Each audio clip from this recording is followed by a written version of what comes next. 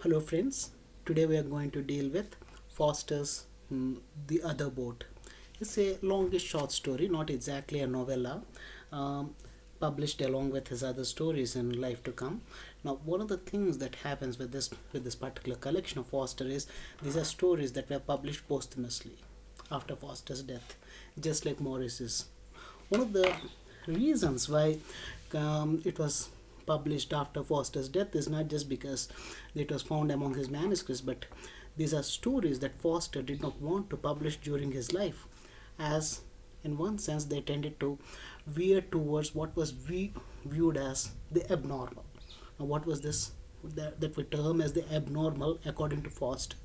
And mainly, what is it that we term as abnormal in the Edwardian era that Forster basically was writing for generally, even though he was writing for much longer? He is someone who is rooted in that kind of Edwardian notions that come through in his works. Now, if we're saying that these are works, these are stories in Life to Come, in one sense, show Forster as someone who is far more modernist rather than as generally recognized than generally recognized by critics, because critics keep pushing him as someone who is almost late Victorian in the way he perceived things, whether it is in Where Angels Fear to Tread or mm, or in A Passage to India, the Edwardian notions that come through. Now, that's one part of what happens with this particular publication, along with Morris, which were published after Forster's death. But along with it, mm, in these publications, in these stories, we also see another facet of Forster, and the stories will show characters grappling with homosexuality, which become a major theme in these stories. Now, that's one part of it.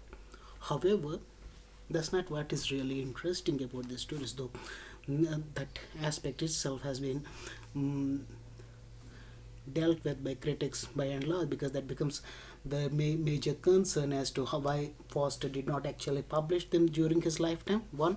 And secondly, while he did not publish them during his lifetime, why was he trying to or what kind of political climate existed at that period that stopped him from publishing stories that showed protagonists grappling with homosexuality?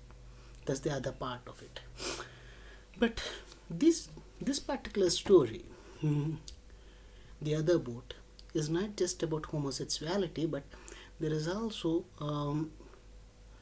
it is also a story about British imperialism. That's one of the things that Forster is doing here. And we also have certain traits of autobiographical elements that we do find in the story. How does Forster actually combine these three elements? How does he show his protagonist grappling with homosexuality? How does he show these characters struggle with the British imperialism that was present, and whether what Forster felt about British imperialism, what Forster felt about the colonization? These are things that become a major part of this particular story. In the sense, the story becomes far more significant because it is raising questions which then go on from being something that starts with the personal to the kind of questions that are generally marginalized, to finally to questions that are universal in nature, that almost for any post-colonial reader far more significant, because how does Forster view this imperialism and what exactly is he speaking about? Now, what I contend is that, these, whether this homosexuality that the protagonists are grappling with, or this post-colonial notions, or the or what he speaks about colonization and imperialism that become a part of the story, how both are interlinked in such a manner that you can't actually deal with one without speaking about the other. This is what I contend. Now, and Forster managed to convey this. How does he do that? Now, how does he do that becomes really interesting. First and foremost, a quick summation of the story. We are not really going into details to summary. The major characters in the story are Lionel and Coco Vanette, two characters. Lionel, along with his siblings and his mother, Mrs. March, is at the beginning of the story is traveling from India to England on a ship, and Forster insists on calling it a boat. We'll get back to why he keeps insisting on it as a boat, but are traveling on a ship to England. And on this journey, on this voyage, there is also this boy whose origins are relatively ambiguous. Forster keeps calling him a half caste. What he means by half caste, not so much from the perspective of a Hindu or an Indian notion, but half caste in the sense that he is of mixed breed. He is probably a suggestion that Forster is speaking about how there is this young boy who has more than a touch of the tar brush. That's how Forster actually describes him. Now, when he says he's a touch of the tar brush, what you mean is he's someone who is not as fair as this Caucasian boys or Mrs. March or any of the other passengers on board, but rather someone who is darker in color. Not necessarily a black, please, not necessarily brown, but a touch of the tar brush. Sometimes he says more than a touch of the tar brush.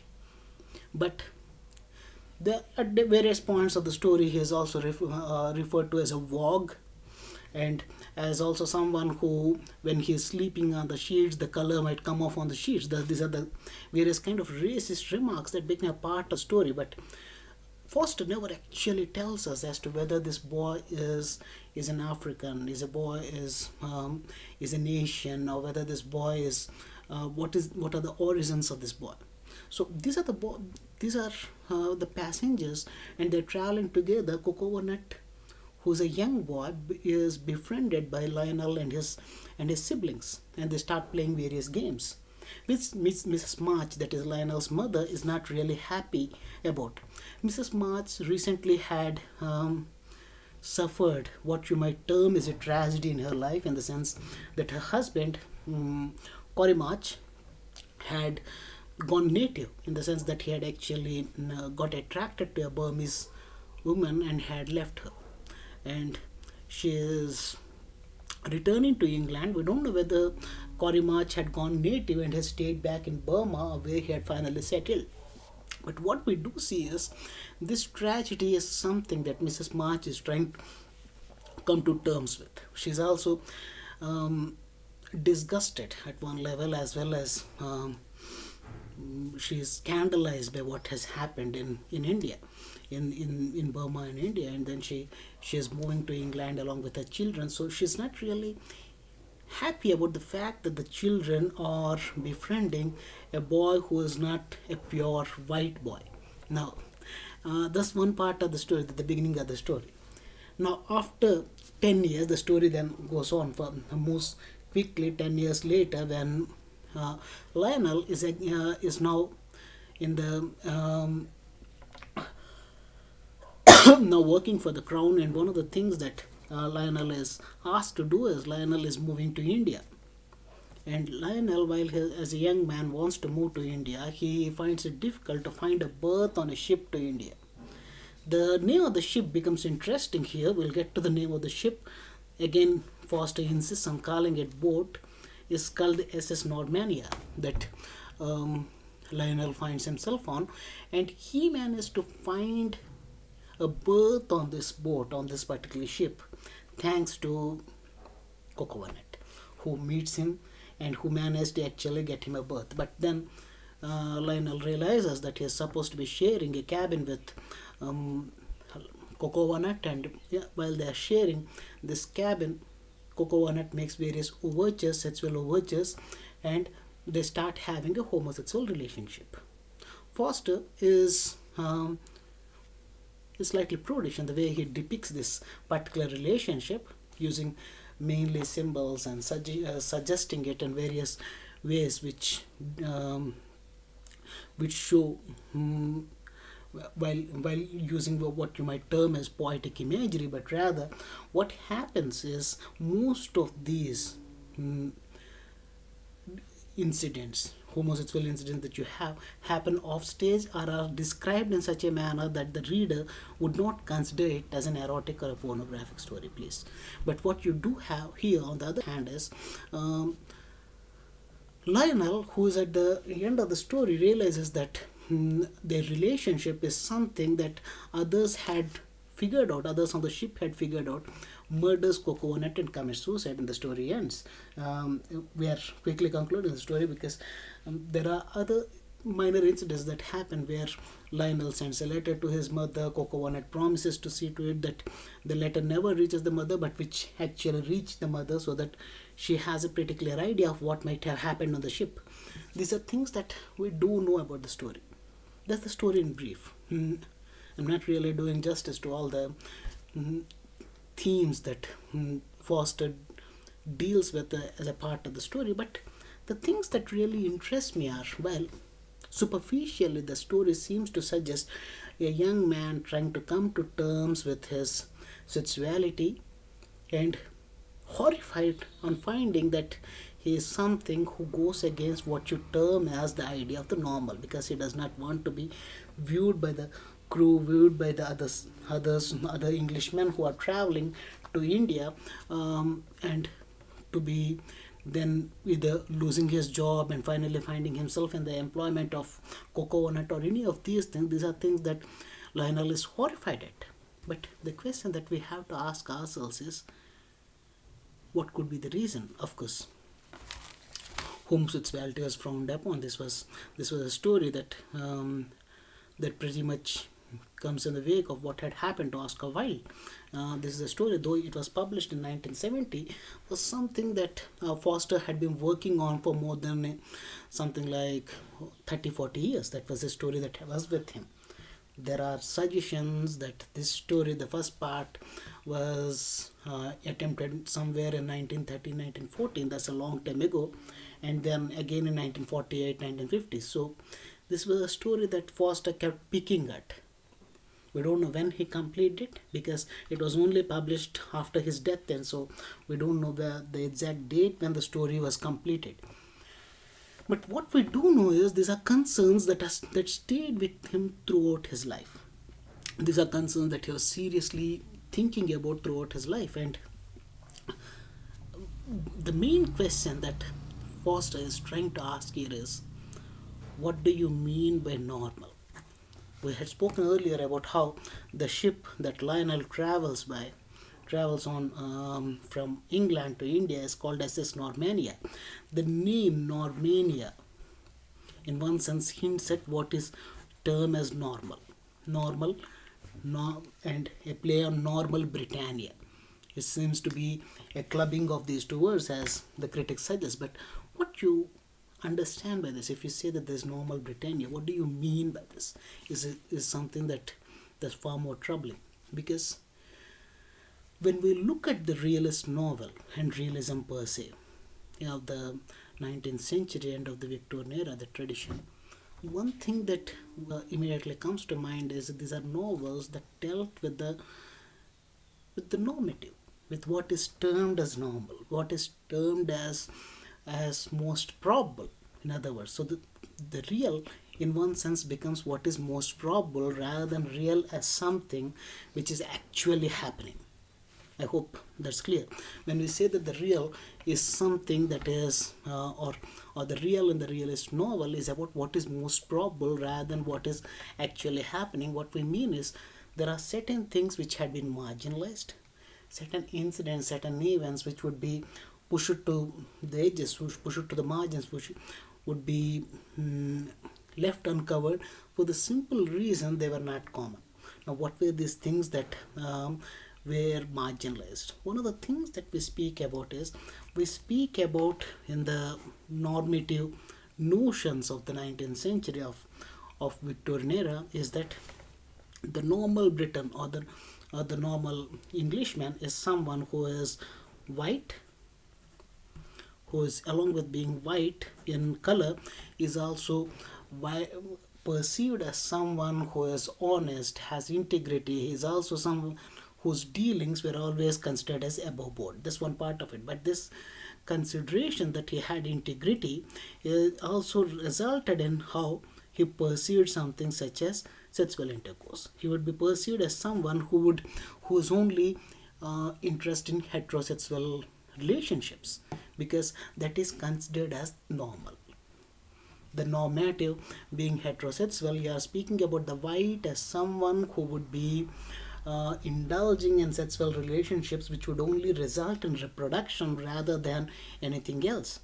And that understanding of sexual relationships made heterosexual relationships as the normative. Now that's one part of what the Victorians did with this. Now why was it significant for them? Why was it necessary for them? It becomes necessary, as Forster shows, is because you're looking at the Occident or the West or these whites as being a foil to the Orients, to the Asians, so that the colonizers were viewed as someone who are foils to the natives who they could colonize. It seemed that as the colonizers, as the Europeans, had a culture which showed them as being pure, not just in color, but also in the kind of character they had, and in this purity of character, they equate it with being heterosexuals. They viewed the Orient as someone who dealt with various underhand things, and one of the underhand things that they attributed to the Orient is that they were also homosexuals or bisexuals. Now, why do we say this? That they were homosexuals or bisexuals or sly or what various other adjectives that are given to Orients. Now, this is something that Forster knew about. I mean, a kind of knowledge or a kind of belief that existed in the Victorian era, which Forster was drawing upon. How was he drawing upon this? In the Victorian era, when we read Richard Burton, for instance, Richard Burton speaks of the Sotadic zone. Forster is referring to the Sotadic zone when he describes the geography of the area that the ship goes by.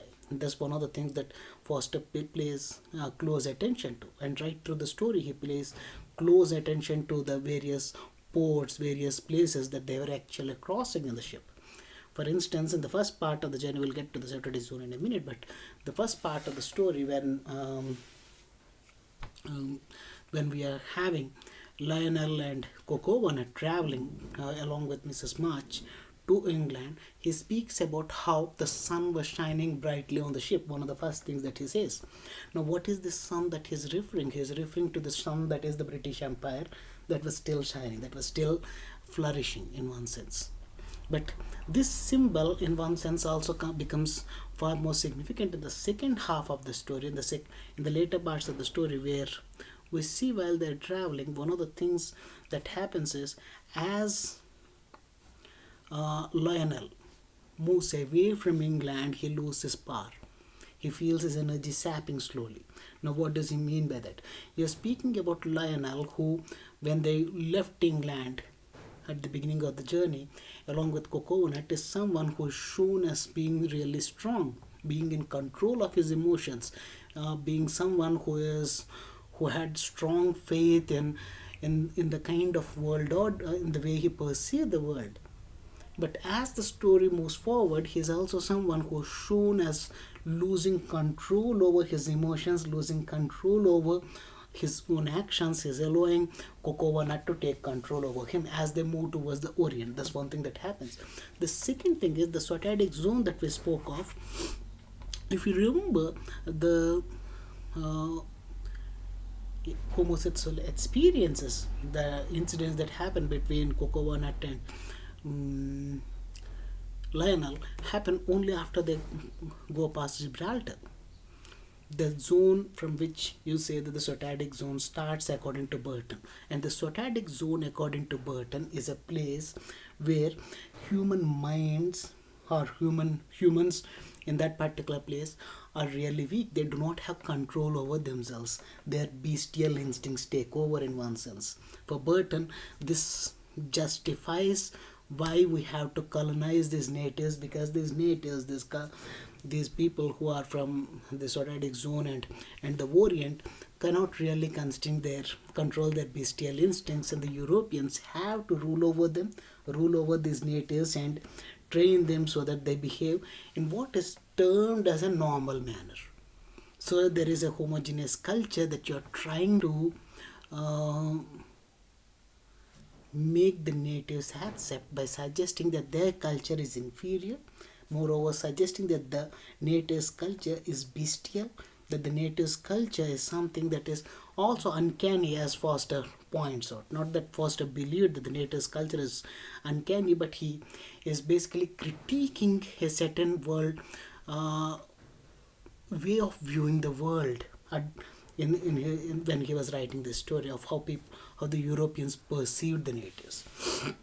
Now, if that's one part of what happens with this journey that Lionel and Cocowana take on the Normannia, slowly the normal Britannia, at the part of the real world, or what is termed as the normal, is something that comes under the scanner. Because if Lionel is viewed as a representative of normal Britannia, and normal Britannia speaks about someone who's a heterosexual male, is a virile heterosexual male, who would go on to actually colonize other nations so that who can help the empire build itself. What happens to this virile young male? Remember, Lionel is also a representative of what you term as the muscular Christian. Now, the muscular Christian, from the notions that you would that are obvious for anyone who has read Tom Brown's School Days, is about young boys who went to public schools and were trained in a certain way of life in England in the 19th century, and the basic understanding is these young boys were not only physically fit, so that they were strong, they were also mentally and morally strong. Three things. Now, what do we mean when we say that they were physically, mentally and morally strong? They were physically strong because they had to face the various hardships when they went to these various colonies, whether in Asia or Africa or America or Australia, wherever that they were forced to go. One of the things that the young men, these young boys had to be was they had to be physically fit to withstand this, the hardships that they were most likely to face in these worlds. That's one part of it. But along with being physically strong, they have to be mentally strong, because quite often they would be challenged where they might have bouts of despair. They might be become desperate, where they might have to become homesick. These are things that they have to actually these were challenges that they have to remember, so that while they may not actually have someone that they can draw upon, that they can ask for support, they have to draw upon themselves, their own resources, so that they have to be mentally strong. But thirdly, along with being physically and mentally strong, they also had to be morally strong, so that a strong grounding in Christian morality becomes significant for them, because so that they do not go on and change their religion, change their faith, change their understanding of who or what was God, or what was required now, or what their morals were.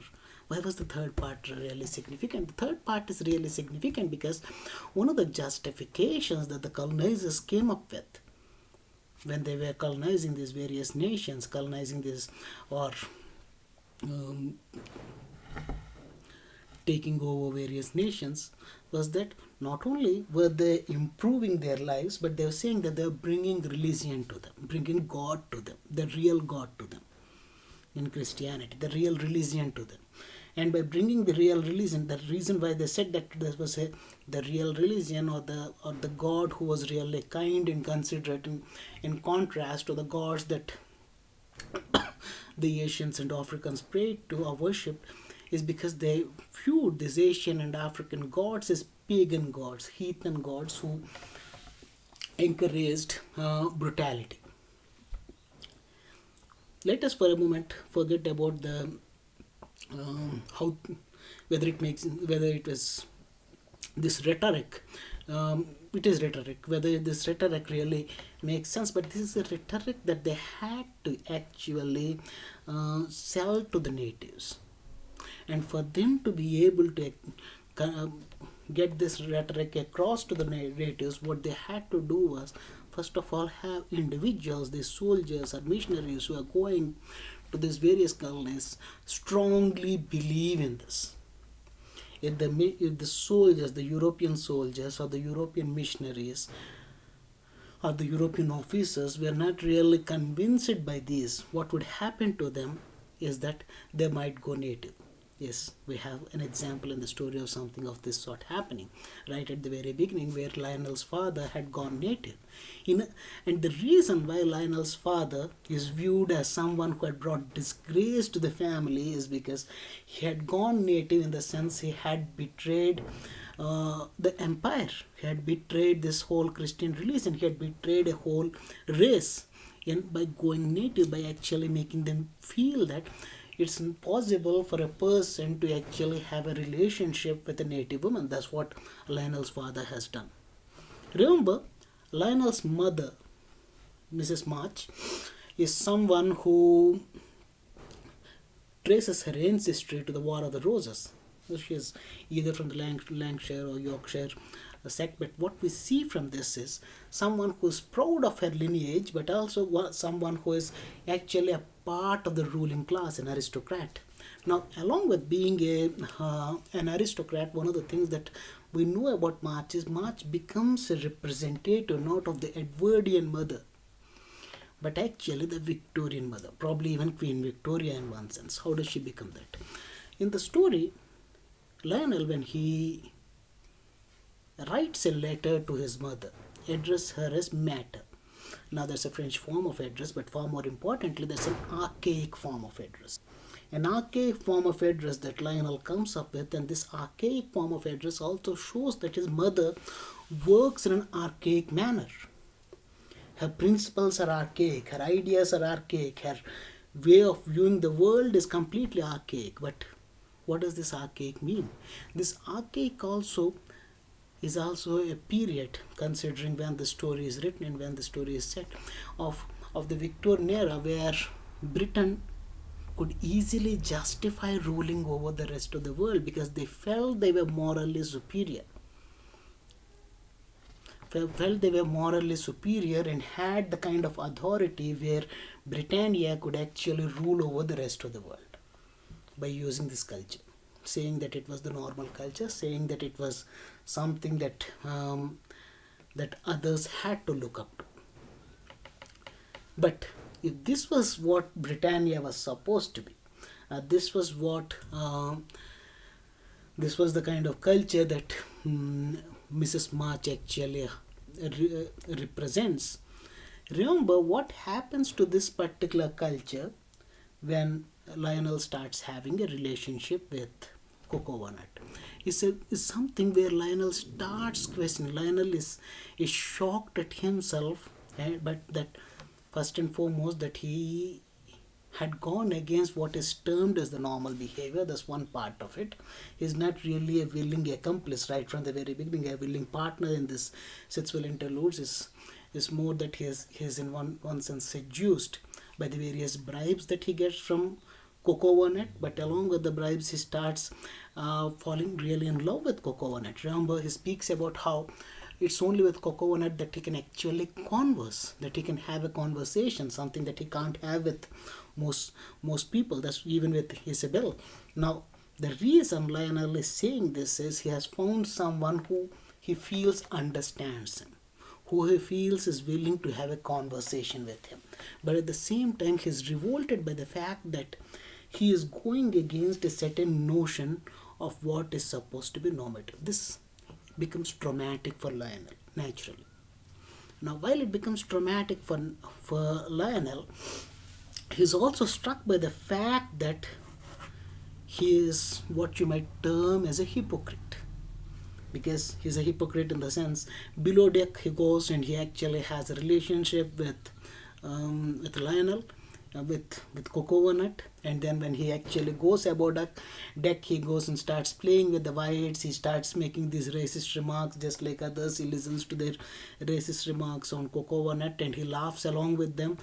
But this is something that starts hurting him because he's not really sure that this is what he wants to be. But remember, What Forster is speaking about is this hypocrisy, or this snobbery regarding what the white can do, what a black can do, or the prudishness of Mrs. March, where she does not prudishness, the smugness of Mrs. March. All these are Victorian traits which are common Victorian traits that Forster is bringing to light. And by bringing to light these various Victorian traits, he starts questioning, and the reader starts questioning along with Forster as to, was colonization justified because this culture is not necessarily superior to the other culture? There is a notion that you are trying to convey that one culture is far above the other. The European culture or the white culture is far better than the other because they were not bestial. But then, you realize that even Mrs. March, as Lionel tells Cocoa starts having a relationship with someone called Armstrong. That's what Lionel tells Cocoa that his mother too. So this relationship, which is again something that's left ambiguous, just like Victoria's relationship, that Queen Victoria's relationship is not really spoken about directly, but which are hinted at by various historians in a similar fashion. We have Mrs. March's relationship that Forster hints at here, the relationship that she had with Armstrong. He says, he actually goes on to the extent where Lionel says that she found solace in the arms of Armstrong, is how Forster puts it to an extent, but then he quickly corrects himself, saying that he's being just nasty. But the point that we have here from Forster is the notion of prudishness, the notion of snobbery or smugness, the kind of Victorian morality that was projected, might be something that's just all about Victorian hypocrisy. Now, this understanding of what was actually happening in the previous century, and which the Victorians had used to justify their rule over the rest of the world, the Victorian British used to justify the rule, is what Forster is really questioning here. And as a part of it, he also is doing something else. He's also questioning what exactly these our understanding of various creatures happen here. Now, what do we mean by this? Lionel, of course, the name immediately harks back to what you term as the lion, the British emblem that you are speaking about, whereas Cocoa is someone who is described as someone who is almost like a monkey, an ape. Now, there is, and Cocoa himself says that sometimes the monkey has to teach the lion new tricks, has to show the lion the direction. And when he's seeing this and comparing himself to a monkey, there's always a notion that the lion is the king of the jungle. The lion as something that is a natural ruler. But while it's a natural ruler, it does not necessarily mean that it's all knowledgeable, or it is someone who is really smart or honest. And thus and that's what Cocoa as well as Forster are trying to convey here. So that the symbols that they're using of a monkey for Cocoa suggest the apian, the way the Orients had generally been viewed by the Occident as looking like apes, as looking like monkeys, whether these are Africans or whether these are Asians. And by terming these aboriginals or from Australia or any of these nations as being ape-like, what the West had done, what the Europeans had done, as justified ruling them. However, if they are apes, for Forster, these are lions, and the lions are not necessarily smarter than apes. That's the aspect that Forster says, that if one is an animal, the other is an animal as well. It's not as if one is an animal and the other is human, because bestial instincts exist in both the Europeans and the natives, as Forster speaks, and these bestial instincts are normal, is what Forster is trying to convey here. However, an aspect that Forster throughout the story keeps suggesting, and which is far more troubling, is who exactly is Cocoa? Coconut comes across as someone wily, someone who seems to have planned everything. One of the questions that people seem to have on a regular basis is, uh, how can Coconut have everything in his control, that he can actually get a letter back, that he can actually plan to get a birth in the sense that he had done to, and what was he actually planning? One critics has suggested, and Dorland, for instance, had spoken about this, and one thing that they have suggested, and Silva as well, two things that we get here is viewing Coconut as a half brother to Lionel is a suggestion that has been put forth. Now, why is it that it's put forth? It says that, while he's termed as half caste, and the interest that Coconut has in what is happening, what had happened to Lionel's father, is the one thing that actually interests people. That this is a kind of revenge that Coconut had planned. Maybe we don't know, because this is a story that Forster had not really given for publication. So there might be various elements that he did not really develop, which he might have developed. The reason being that, the reason why people consider that Coconut might be a half brother of Lionel are many. One, first of all, why is Coconut actually traveling to England in the first place? Because the first question they start with, that Coco and Mrs. March then makes a statement right at the beginning of the story that I would have been far more troubled if we were actually traveling to India, but as we are traveling to England, I'm not all that worried. And the reason why she says that she's not all that worried is she feels that by traveling to England, they would have less opportunity to commune. Her children would have less opportunity to commune with Coconut. But why did they anyway have any opportunity to commune with Coconut? What was Coconut doing on the boat in the first place, on the ship in the first place? These are questions that Forster never answers. Forster doesn't even answer as to who actually is accompanying Coconut. Does he have his mother, father, or someone who is taking him along? Or is it Mrs. March who is in charge of Coconut as well? A question that we don't know. So that our idea of who Coconut is, his antecedents is, by keeping it ambiguous, what Forster does is he encourages us to think about Coconut as someone who was forced upon Mrs. March, just like her children. In that sense, he becomes, in one sense, the child of her husband, the child of her husband and the Burmese lady that had gone away with, who she is actually accompanying to England, and who she wants to have nothing more to do. In that sense, Coconut is, in one sense, trying to get his revenge on Lionel by pulling him down to his level.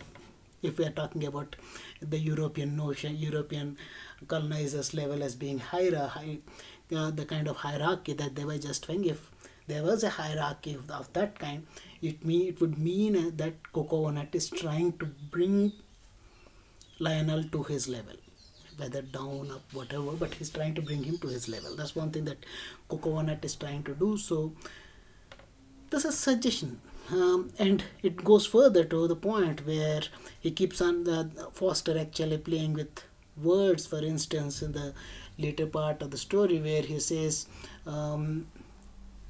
Lionel's father has gone native, Lionel's father has married a half caste, and then probably has given birth to half caste. That's the term that they use. Has married a Burmese woman and must have given birth to half caste. That's what Forster writes. And in the next sentence he says the half caste Coconut did something, leading one to immediately start wondering, is he a similar half caste, or is it the same half caste child that they are speaking about? But this is ambiguous. This is ambiguity that Forster deals with, and there's a reason for this ambiguity. I'm not really convinced that Coconut is really a half brother of Lionel, even though Coconut wants to actually take him as someone who works for him, as become one of his employees. That's one of the things that Coconut actually offers Lionel. But this might seem like revenge, but for Coconut is, in one sense, it can also be viewed as Coconut believes that Lionel need not worry about losing his job or losing his prestige among the whites, because there would be an alternate existence which he does not need to frown upon. That there is always what you term as the other boat, or the other world that you can actually move on to. Why should we keep on actually trying to justify ourselves in this particular boat, or in this particular culture, or in this particular world, or in this particular way of life? But think about something where we can actually move to a different paradigm. The other boat then becomes another paradigm. We'll get to the boat metaphor in a minute, but this ambiguity that Forster uses in the various scenes involving Coconut makes him come across as what you term as the uncanny, as something that is uncanny. Now, why do we call it the uncanny? Uncanny, not necessarily supernatural, but in the European normative idea, the Victorian normative idea, anything that did not fall into place, or anything that did not immediately become a part of what they termed as their logical, rational structure, something that they could easily explain because it was a part of the kind of probability that they were subscribing to, what they term as the normative. This probable structure, anything that challenges it is viewed by them as something that is supernatural and the uncanny. And this, as Edmund Wilson speaks of, and Edward Said speaks of, is how you view the Orient, or how the Occident viewed the Orient, as something that is uncanny, something that dealt with the supernatural. So that the various things that Coconut promises seem to have various suggestions of the uncanny. One of the things, of course, as we refer to the letter for one thing, but along with the letter there are these other notions that we have here. The notions where he asks for a hairbrush and he says that I want it with all the hair left in the hairbrush. Now that seems as if he's going to practice voodoo or something. But Forster does not tell us that whether that Coconut is going to practice voodoo. It might just be that he wants these locks of hair from the brush so that he can keep them as keepsakes. That's one thing that Forster suggests. Forster keeps this ambiguous, mainly telling us that the Europeans cannot understand how the other culture works. This is in similar way, similar to how in Passage to India, he does not exactly relate to us what happens inside the cave. And what happens inside the cave in Passage to India is left ambiguous till the end. But it doesn't necessarily mean it's uncanny. It's because it is something that each culture would understand in a different manner. In the same way, here we are looking at each thing that happens in a different manner. Each one would understand this keeping of hairbrush, or what happens after Coconut dies at the end of the story. When Coconut is murdered and his body is thrown into the sea, the natives were extremely interested in watching what would happen to the body. That's what the narrator tells us. And then they cheered when they found that his body was traveling against the tide, was going against the tide. Now, when it goes against the tide, it would suggest that he is a representative of the demon. That's how it is generally understood when you speak about the supernatural and the uncanny. However, it might also mean that Coconut is someone who swam against the tide. He was a rebel. He was someone who was trying to live life as per how he understood it, as per his own rules, rather than accepting societal rules. And the societal rules of heterosexuality in that sense did not really, were not something that Coconut accepted. One. Secondly, he was not accepting the European rule automatically. He is not someone who was willing to work for Europeans because he had this secretaries and his notion of how the world worked. Again and again, Coconut through the story says, I will just give him a bribe and the work will get done. Lionel, while he has no issues, no qualms they when he bribes his way into getting a berth or takes the help of Coco Nut to actually bribe someone, is scandalized, is shocked. He thinks that how can Coco Nut be so cunning, so cynical, and how can he always speak about bribes in such a manner? The question that Forster seems to ask is, if uh, we do not have a problem or being corrupt to get a berth on a ship or something, if the Europeans are not really worried about this, how can they actually start acting high and mighty about the various bribes that Coco Nut is offering here? In other words, it's saying that Coco Nut comes across not as a hypocrite as Lionel does.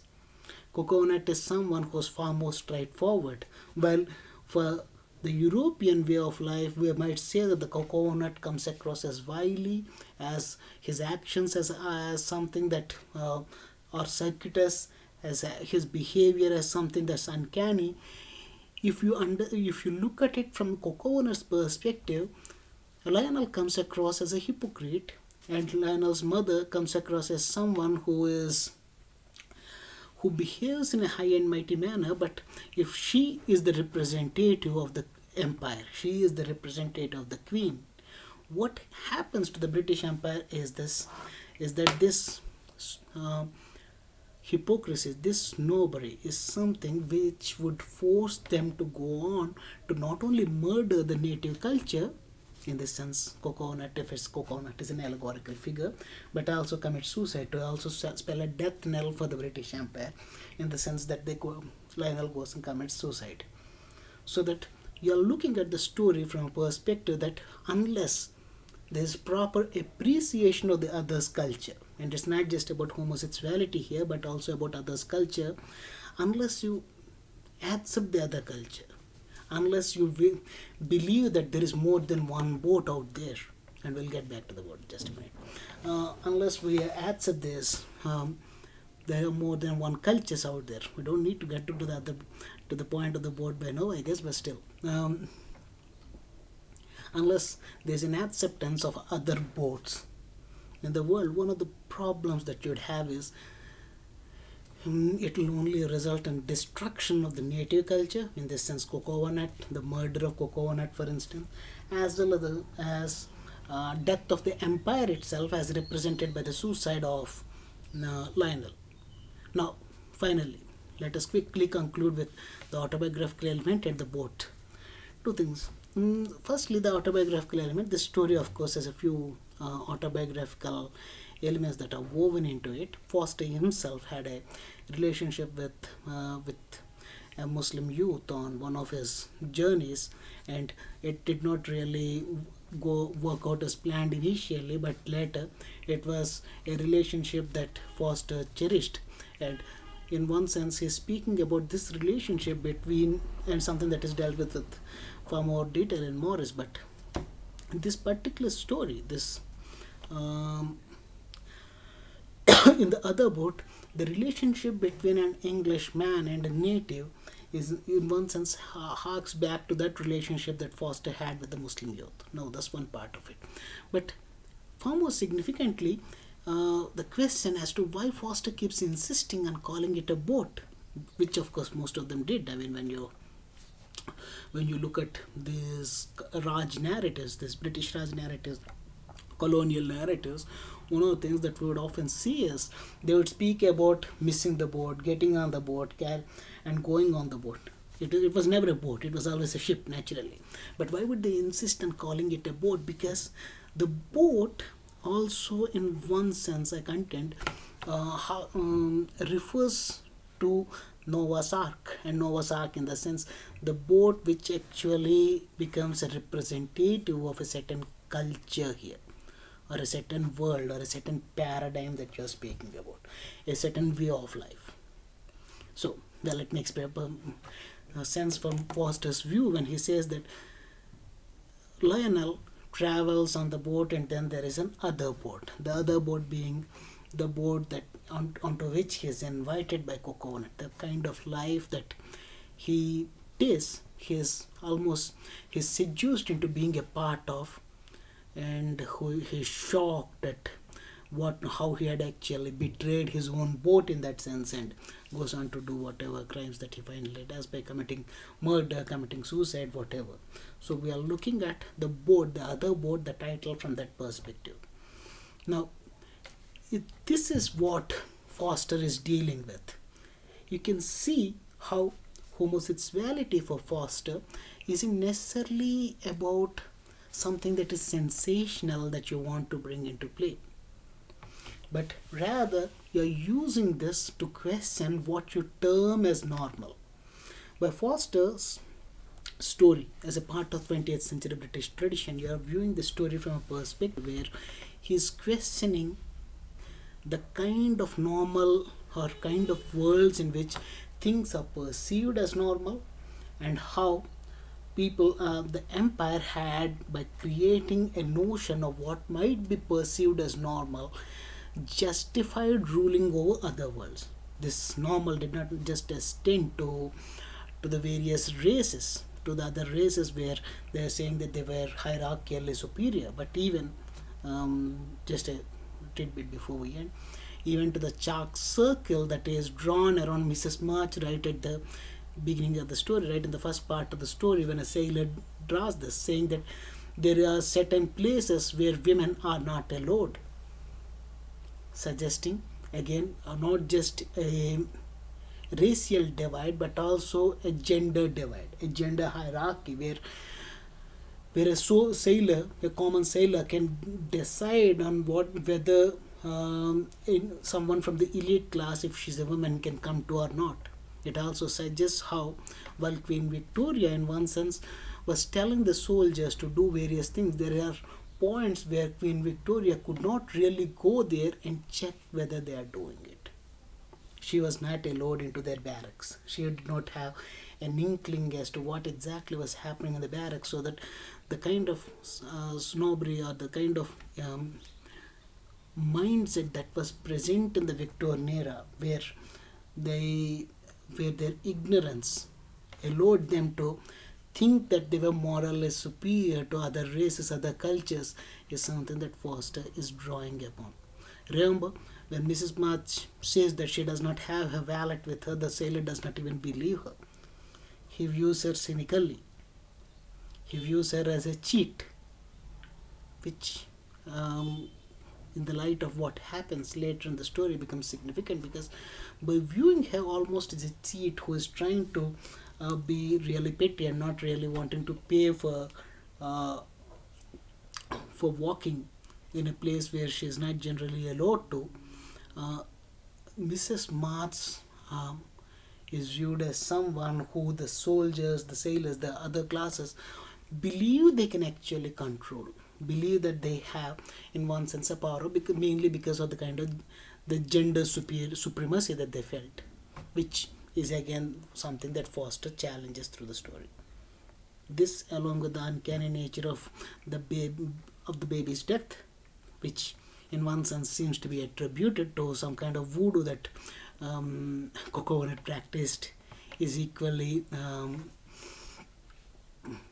is something that is left ambiguous by Forster, for the simple reason that the reader can start questioning the story. The other boat thus becomes something that readers can keep going back to again and again, and see as to what Forster is doing with his ideas of imperialism, his ideas on imperialism, and how imperialism for Forster comes across as something that is pathological. Thus pathological, which hurts not just the other cultures but also the English as well, and that's what we are trying to convey here. Thank you.